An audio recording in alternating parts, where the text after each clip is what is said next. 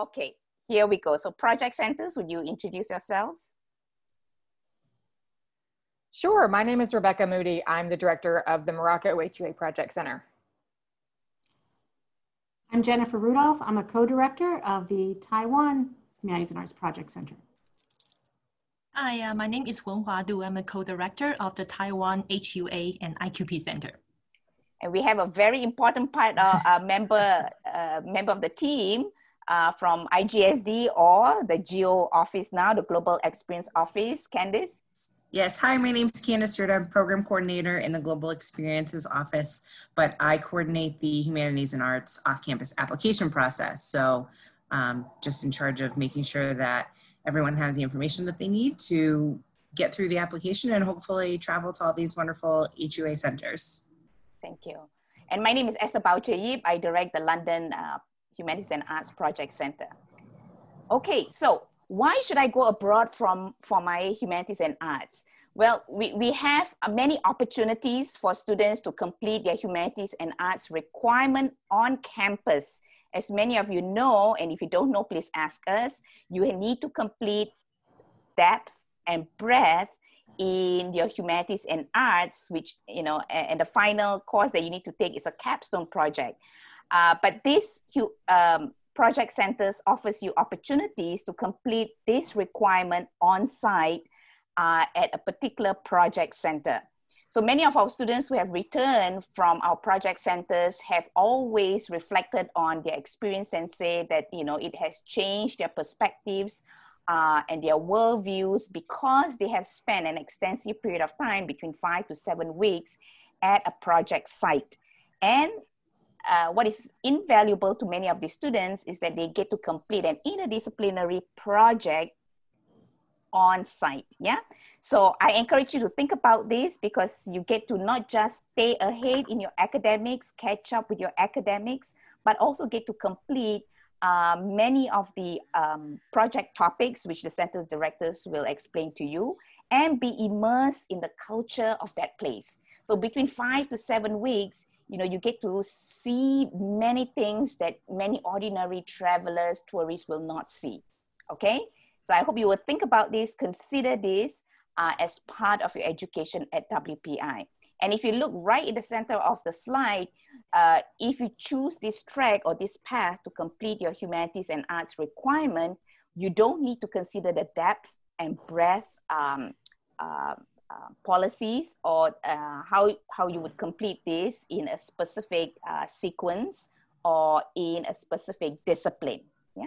So that means students who come into WPI with credits for AP and accepted by the Humanities and Arts Department, you only need to complete 2 more courses in the Humanities and Arts, any 2 courses, and you have the basic requirement to be in one of these programs. So I'm going to start by explaining to you the 2 language-based project centers. The first is at Constance in Germany. If you study German, you can complete the humanities requirement in Germany. And the center director is Professor Brison, and she teaches German.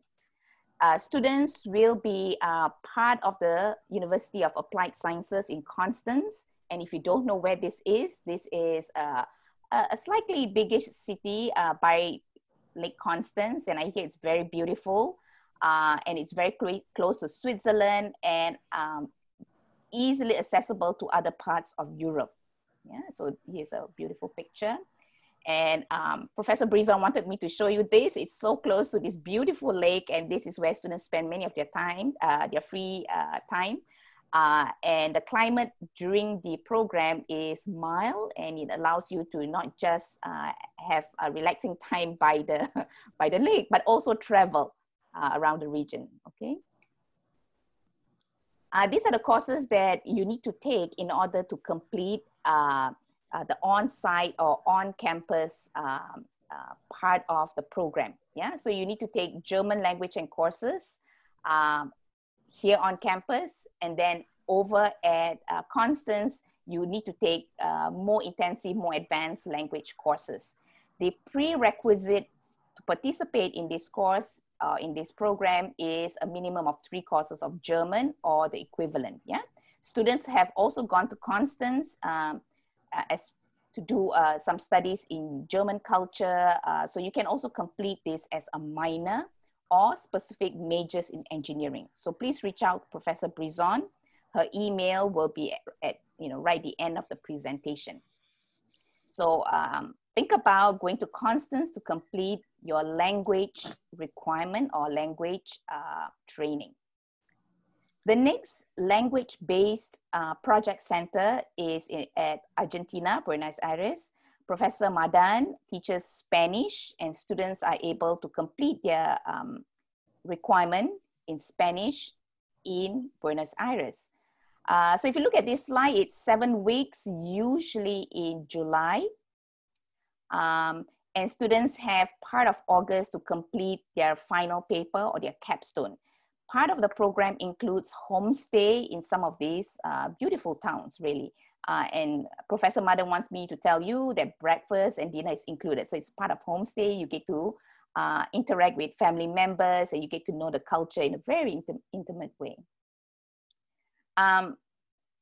In Buenos Aires, you need to take 3 classes. The classes run from Monday through Friday for 4 weeks. So intensive Spanish, you have a little break, and then you study a little bit about Spanish in context of the culture. And we partner with University San Andreas, and students will earn credit, 1/3 credit when they complete this particular class. The second class is led by one of our own WPI faculty member. And in the next program, Professor Angel Rivera will be the lead advisor. This part of the project or this part of the class can be completed in Spanish or can be completed in English. So there are parts of it where if you're not too proficient, you can complete the blogs or some of the reflection writing in English.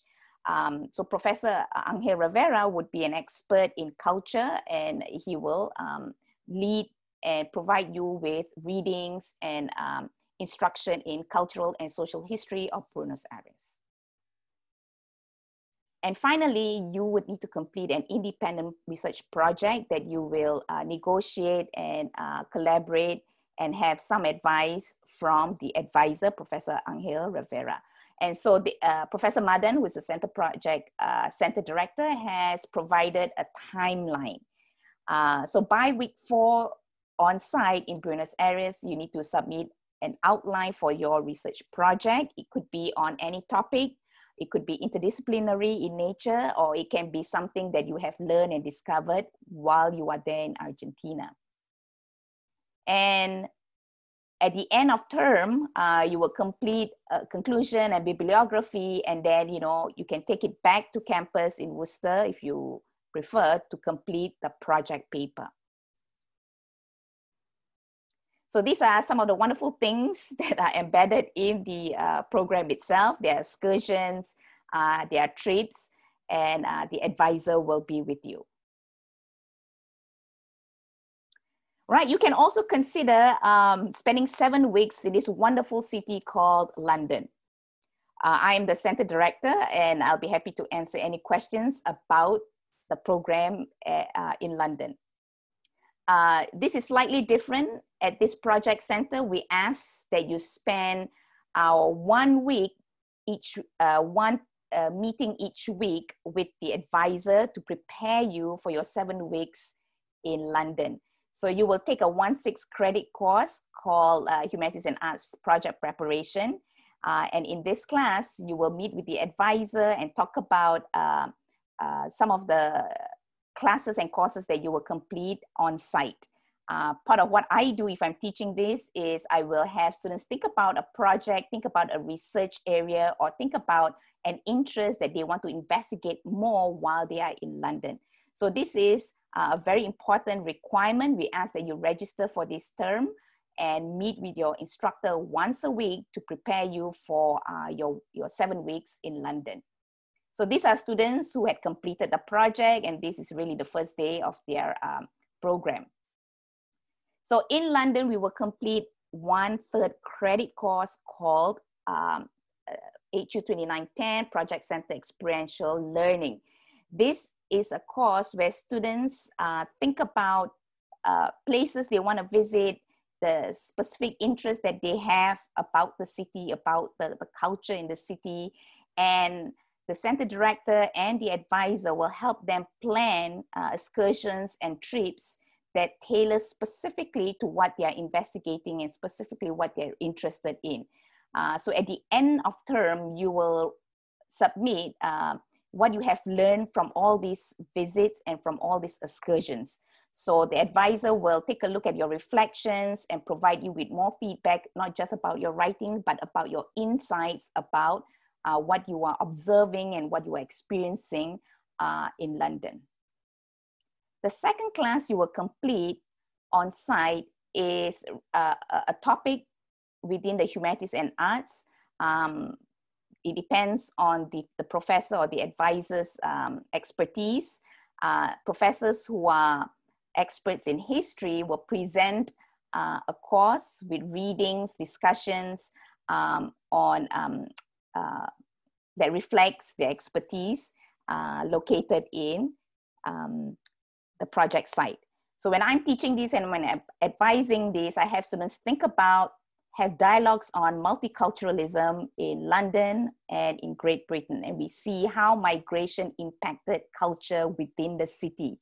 And it's very obvious, and students learn so much through readings, looking back a little bit at history and looking at contemporary issues that the city and Great Britain is experiencing during that time that we are there. And of course, students write short papers integrating the readings that they have done and some of the ideas that they have come up with in their projects. And finally, like many students, in fact, like all students at WPI, you will complete a capstone project in London. So this is a 7-week project which you began or which you will begin in D term.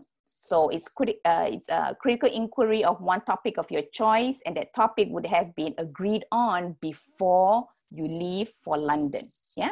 So on your own, you will do some researching, and with the help of the advisor, we will work on the bibliography. We will look at scholarly work. We will look at your experience there, what you're interested in, and we will create and develop a project paper. Yeah. So it could also be in a form of a practicum, a deliverable, or something, a record of your experiences, readings and artifacts that you collected during your time in London. Okay, so this is the next project center, and Professor Moody is here to share with us. Of course, I was muted. Yeah, let's talk a little bit about Morocco. So I'm the director of the Morocco HUA Project Center.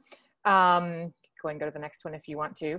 I also advised last year, so that this is me with a group of students who went with me last year, completed either their HUA requirement or a minor in an HUA discipline. So like Professor Boucher Yepis is saying, you will do one of those two while you're in Morocco.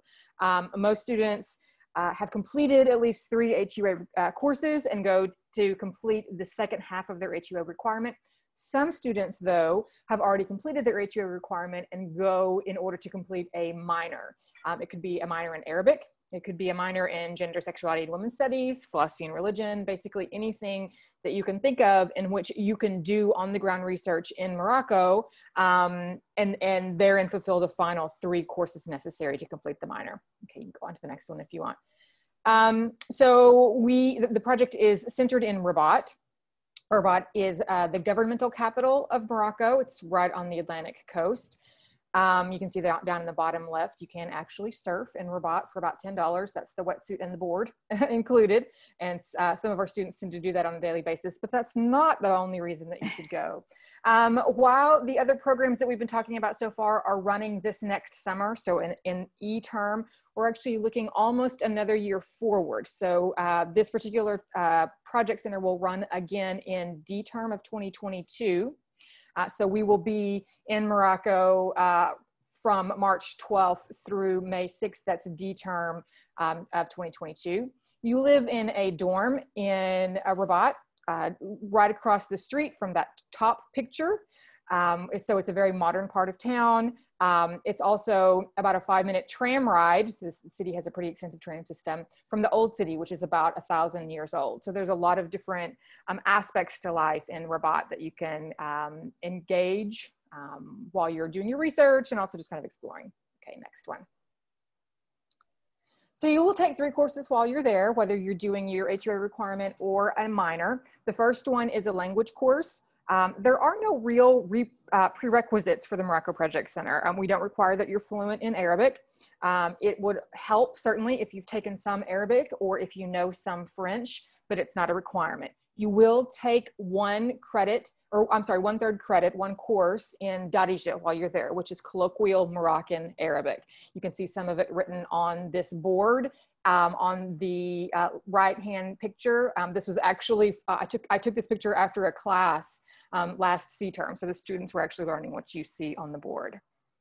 Okay, next. The second class is an experiential learning course, similar to what Professor Boucherier was talking about.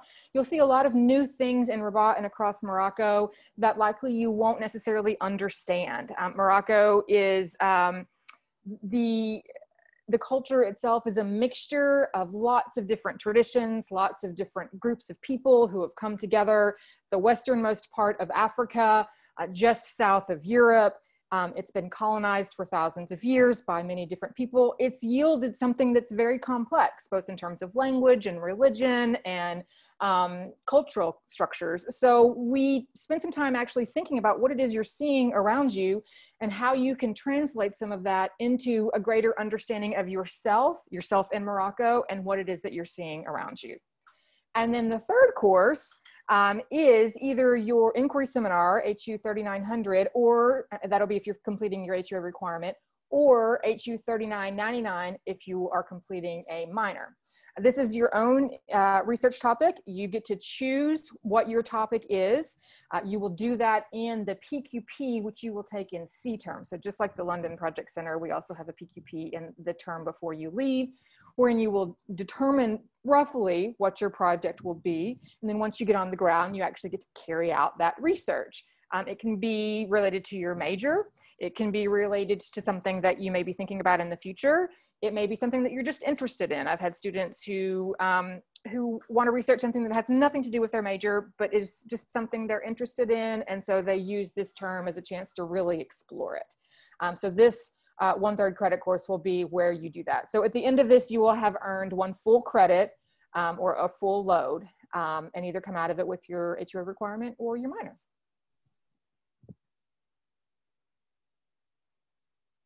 Okay, and the Japan Project Center is directed by Professor De Winter.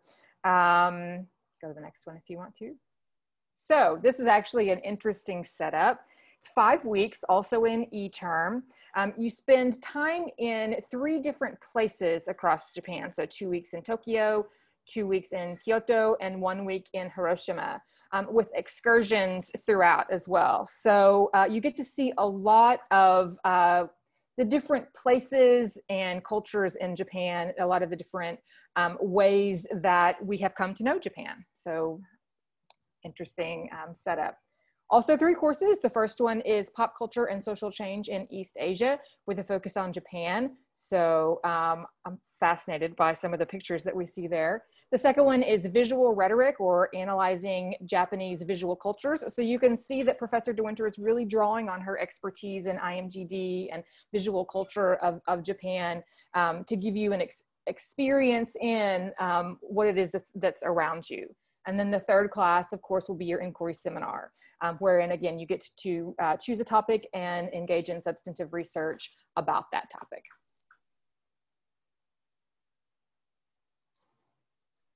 And we will have Professor Rudolph and Professor Du to explain to us and describe to us this very new, very exciting, making its first debut today, the Taipei and Taiwan Project Center. Okay, I'll start, Wenhuan, and you can chime in. So Taiwan is a very interesting place. For those of you who are familiar with it, you know it's off the southeast coast of China, and it's a small island. And even having this flag here is very contentious, because China claims Taiwan as a province, and Taiwan's formal name is the Republic of China, and mainland China is the People's Republic of China. So basically there are two Chinas. And so by picking a flag to put on here, that is a political statement. Now, I did not make that statement. I didn't pick this flag, so just know that. But this is what makes Taiwan so interesting. Okay, get off there, huh? So Taiwan is this small place that has an outsized importance. One, because it is a result of a civil war that has not been resolved, right? So you have two Chinas, basically. And Taiwan operates as an independent country, but it's not recognized by most of the world as an independent country. So that by itself makes it interesting. And then the island itself, even though it's very small, it's only a third of the size of Pennsylvania. I'm from Pennsylvania, so that's always my reference point for Taiwan. So it's a third of the size of Pennsylvania. It has a population of about 23 to 24 million people, but it has one of the world's biggest economies. I think it's like 14th. And so, you know, it has this very important economic profile. It's considered a US ally, in part because while China is an authoritarian regime, Taiwan is a very democratic country. Now, I started going to Taiwan in 1985, and at that point, it was still under martial law. So it's a new democracy. It was an authoritarian regime before, but it's really democratized. And it is shaped by the civil war with China in many ways. And that shaping of it is represented by the two cities we focus on. Taipei is in the north, and it is the current capital of Taiwan. And Tainan is in the south, and it is the old capital of Taiwan. And most of the residents of Taiwan have been there for generations.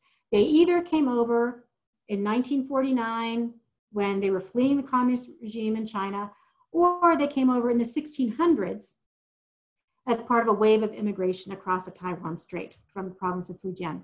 So you get two different types of cultures then. The North China represents sort of the mainland Chinese culture, and South China really represents a lot of the Chinese culture that is tied to like Fujian province. So we are focusing this project center in both Taipei and Tainan. So you get flavors of both. And even with the images I chose there, you know, Taipei is this big, modern, really wonderful city with amazing infrastructure. And Tainan is also a really impressive city, but really its focus is on the older culture. So what we'll do in this is in D21, and it's a 5-week center. You see the dates there. We spend 4 weeks in Taipei and 1 week in Tainan. And we'll have lots of different excursions throughout, whether it's within Taipei city area or to the suburbs or to some of the national parks, because it is a very small place and has a very efficient high-speed rail system and a very efficient subway in Taipei. We can do a lot of traveling very cheaply. So the themes for this project center reflect sort of the complexities or the many faces of Taiwan. Because when China became communist, they tried to get rid of a lot of the old aspects of Chinese culture as superstitious and just not conducive to becoming modern. They've gotten rid of a lot of these old customs, whereas in Taiwan, they embraced them. And you know, my background right here, you can see, is one of the temples in Taipei that we would be going to. It's the HUA Temple. It has a big night market. And you know, one of the types of themes we'll be exploring is local religions, because the temple scene just dominates the cities in Taiwan and the countryside. My research, I'm a historian of China and I do political identity. My research right now is on a pirate that ruled Taiwan. He was from mainland China, but he's become this political hot potato, but everyone's like trying to claim him. Instead of trying to get rid of the hot potato, they're all trying to claim him. And so he's a living god these days in Taiwan. So you can be alive today and you could actually become a god in Taiwan if everything goes right for you. So that's one of the things we would be exploring, is this sort of like living religion of gods in the temples and the type of cultural life that surrounds the temples in China. And so We would go to a lot of the temples in Taipei, and then in Tainan, that's really what we would focus on. And then another one of the themes that is really wonderful in Taiwan, and I lived there for 4 years in different decades. So one of the other themes I love is the food scene. The temples have a lot of community life around them. You have people going into the temples and worshiping. You have night markets springing up around the temples. You have, here I brought props. You have lots of puppet shows as part of, I don't know if you can see my puppet here, but this is a very distinct part of Taiwanese culture. Is you've got lots of puppet shows that just pop up around the temples. You have lots of Chinese opera that's performed around the temples. And so we'll be focusing on that temple life and the meals around it. The night markets are full of really amazing food. And in fact, the Michelin Guide, I don't know if you're familiar with the Michelin Guides for restaurants. They usually go for like the top-notch restaurants in the world, 3 stars, 4 stars. In Taiwan, they've started a whole new category for night market food. And so it's not like the star system for your high-end restaurants, but rather what is like the best night market food. If any of you saw Crazy Rich Asians, that Singapore also has a big night market food scene. So Taiwan's food scene is kind of like that. So that would be another focus of our journey in Taiwan. And then also we'd be looking at its identity. Since Taiwan is not an independent country, although it operates like one, and it's claimed by China, it's like, what is Taiwan? And it's a democracy, but China is a communist regime. And there's an independence movement in Taiwan.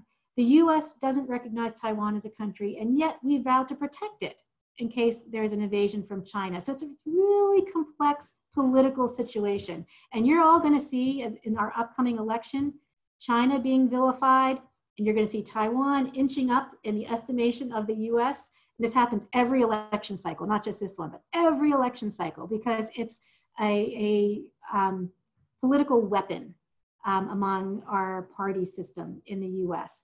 And so how do we make sense of that? That's how, you can go on to the next slide. That's what we're going to do. So our first class will be the same class that's offered in Japan. It's a class I developed, Pop Culture and Social Change, but we'll be focusing on Taiwan and on the temples and night market scene to try to make sense of that. How does that fit into everyday life in Taiwan? You see one of the temples on the screen and one of the night markets. Now these two, this temple and this night market don't go together. The night market is the Sherlin night market, and that will be very close to the dorm, the apartments actually you'd be staying in. And it is delicious and cheap and so much food there. You can go ahead to the next slide. The second class would be on democratization and contested identity in Taiwan. And this just gives you some visualizations of that. Taiwan's a small island. China is actually visible from Taiwan, from certain of the islands that belong to Taiwan. And the US is why Taiwan was never reunified with China, because we went, at the Korean War, we went through the Taiwan Strait and decided to protect it. So what is this identity of Taiwan? You have Taiwan floating as a little boat on top of the People's Republic of China flag with its own Republic of China flag. We'll be exploring that because they're both, People's Republic and Republic of China are both really important allies of the US. And so that's what we'll be exploring in the second class. And then in the third class, it is the capstone class. So it would be a topic of your choice. Oh, and you can see the Michelin Guide sign outside of one of the vendors at a night market here. So you would get to choose a topic that you find really interesting that you would identify once we're in Taiwan. And then you would work on that and try to gather information. And you just give you an idea of what these slides are. The night market, then you see the top of a temple, you see the inside of a temple, and then you see the inside of Taipei 101. It's the 101-story building in Taiwan, in Taipei. And that, what you see there is, and I'm going blank on the name, but it's the earthquake mitigation system inside this building, because Taiwan's in an active earthquake zone, but it has very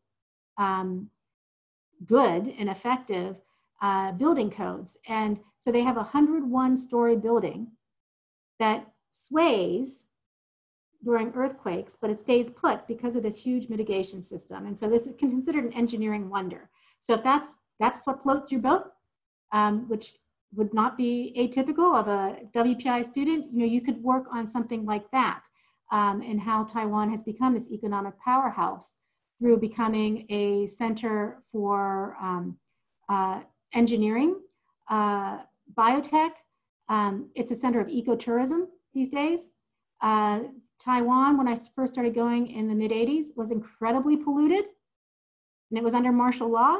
Today you go, it's very clean, it's very efficient in terms of infrastructure, and it's a complete democracy. So it's a really fascinating place. So you would do that, and then you would come back, because we're only in Taiwan 5 weeks, you would have 2 more weeks to finish up your paper. So that's the overview. Professor Du, would you like to add anything? I think Professor Ruda have given us a very thorough introduction about the courses, we'll be taking students to take in Taiwan during the HUA experience, and also a very thorough introduction of, the Taiwan island. So even though it is small, as Professor Ruda mentioned, that it actually presents a very unique blend of, both traditional Chinese culture and Western, Westernization. So you could pretty much see the combination and the taste in the small island. So and one of the things I would like to mention is, we actually partner with Soochow University, which is a private university, very prestigious university in Taipei City. So students will be, taking the dorm, there's apartment in Soochow University, and it is conveniently located. It's actually about 5 minutes away by driving to the National Palace Museum. So the National Palace Museum, so as probably you have heard about the, the one in China. However, a lot of the artworks were actually currently in Taiwan. So, there's another source of the, the cultural, explosion, for the student who might be interested in the ancient Chinese artwork. Yeah. And it's very close to that Sherlin night market, the living situation. Okay, thank you. I hope, just hearing about all these project centers have, gotten you excited about thinking about completing humanities and arts projects at these project sites. But you also want to think about what the process is like. So we have the GO coordinator here, Candice Ruda, who is always very helpful, and you will get emails from her, reminders about putting in your application. And Candice is here with us, and she'll help you understand what the process is like. Sure, thanks Esther, and thanks everybody for talking about all of your project centers. So each project center, because the dates are different for when the projects are gonna run, the application timelines are gonna look a little bit different. So for any of the e-term projects, which actually is the majority of the projects, the application will open towards the end of A term, beginning of B term, hopefully, and that will stay open through the end of B term. So you have plenty of time to get your application in, and if you have questions, you can set up times to speak to me about that, and we will notify students in early C term whether they have been accepted to the project centers, and then we would go through the process of getting you enrolled in a pre-departure Canvas course. But in terms of the actual application, it's very similar to the IQP application if any of you are also applying to IQP. So there will be a couple of essays. We will collect your transcript, review your transcript. We will have you sign a conduct waiver, so we'll review that as well. And then you will submit 2 names for recommendations. So there isn't, the biggest difference is that you can apply directly to whichever project center you're interested in. So it's not a matter of having to rate every project center and then being selected for one, which is what the IQP process consists of. So for Morocco, it will be a little bit later in the academic year that we recruit and have you fill out the application, just because that's not going to run until much later next academic year. So there's plenty of time to consider your options and think about sort of what you may need to do to set up your schedule in order to be able to go. So like everyone mentioned, you do have to have some HUA courses completed in order to participate in any of these project centers. So, and then the other big part, if you are interested in Buenos Aires, is that you will be, that application will close a little bit later. It'll close probably in February, early March. And you're also going to have a language interview with the institution in Argentina. So that process looks a little different. So again, if you have specific questions, you can contact me, you can contact the center directors. And I think there's some time for some questions. I think I just saw something come through the chat. Yeah. There's a question about Japan. Okay, so I'm just going to leave this slide here, and then, you know, if you have any questions, feel free to ask either, you know, in the chat feature, or you can just unmute and ask a few questions. But, you know, before you go, we just want to say thank you for joining us. And if you have any questions and about the cost, about when it is offered again, all the information are available on e-projects. So right here on this slide. But we're happy that, you know, you have shown some interest, and we hope you will continue to have conversations with us about your choices and considerations. So I'm going to stop recording.